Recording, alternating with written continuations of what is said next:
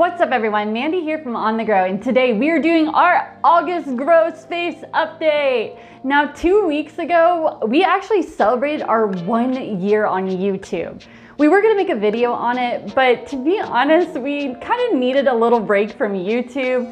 And instead of doing YouTube videos, we actually continue to work on our business, but behind the scenes. Through doing that, we were able to get that website finished. Now that website, we have been talking about that for a few videos now about how we were going to update it, and we finally did just that.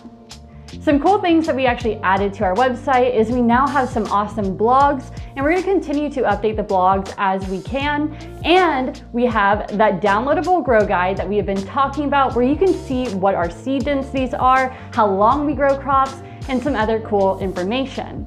On top of that, we also have a secret thing on our website where if you do a little bit of scrolling on our main page, you will see exactly what I'm talking about, and I think a lot of you are gonna get very excited. All right, y'all, so I'm gonna go ahead and tag CJ into this video real quick.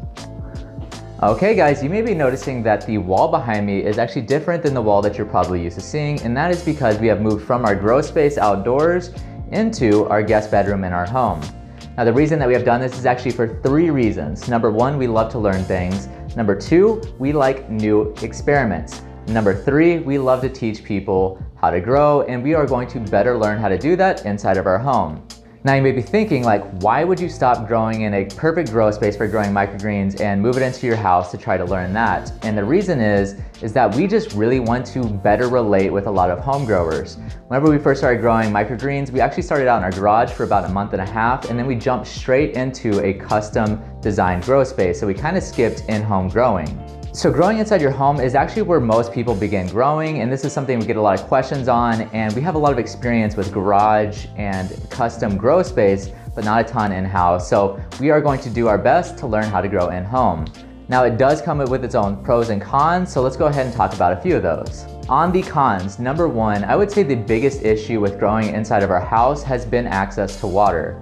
In our custom grow space, we had a triple sink station with a hose setup, a water reservoir, a water pump. Everything was there ready for both getting rid of water, wastewater, and producing new clean water.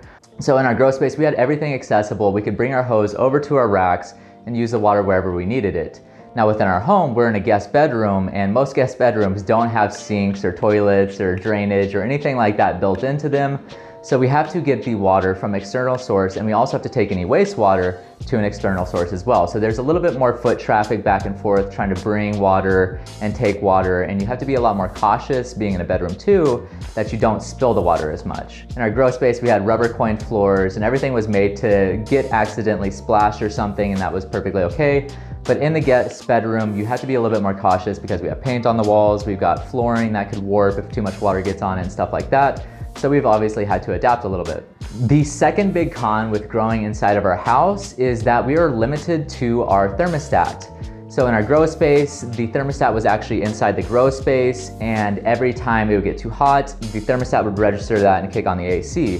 Whereas in the guest bedroom, our thermostat's actually in our hallway, so the temperatures are gonna read different from what's actually happening in the grow space to what's actually happening in the hallway. So what we've noticed so far is that the guest bedroom gets a little bit hotter than we would like, but overall it's not too bad, and we're actually getting over this challenge pretty easily.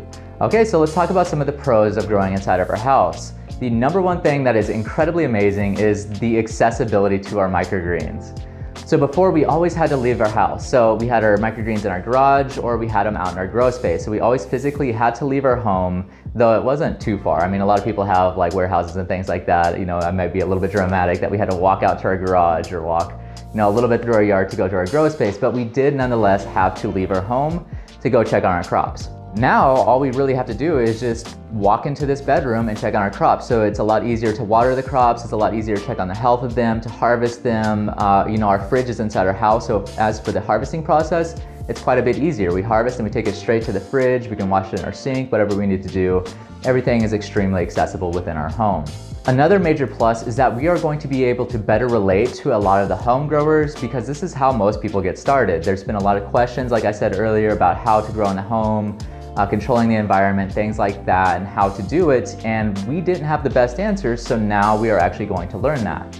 And the third thing that I gotta say is pretty awesome is that we have both of our boys, our cats, inside of our house, and we get to be closer to them. They love to play underneath the door and get a little crazy while we're trying to film or be in here because they want to be a part of this. So it is nice being closer to the things that we love and just having that little bit of entertainment instead of having to be somewhere else. So that is about it for why we've moved from our grow space into our home to practice growing, and I cannot wait to share our experiences with you guys and figuring out what works, what doesn't work, and any tips and tricks we learned along the way. What you guys should be expecting from us soon from YouTube videos is things along the lines of full walkthroughs.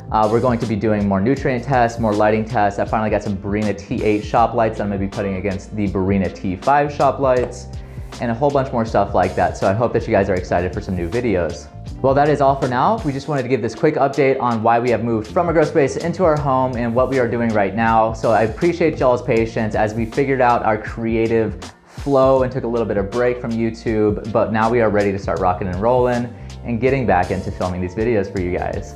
So if you enjoyed this video, please give us a thumbs up. If you dislike this video, give us a thumbs down. If you have any questions or comments, please leave them in the section below, and we will try to get those answered for you as soon as we possibly can. Our Instagram and our Facebook are both @OnTheGrowFarms, and our website is www.onthegrow.net. Thank you so much, have a great day, and keep on believing.